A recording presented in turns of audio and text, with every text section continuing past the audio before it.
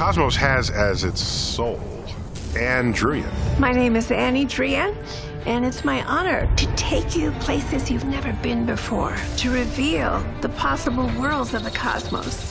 When I started on the first Cosmos, Carl Sagan and I wrote together with Steve Soter in 1978. Women were treated horribly. I didn't expect to finish any of my sentences in any production meeting. It was just routine for people to ignore us.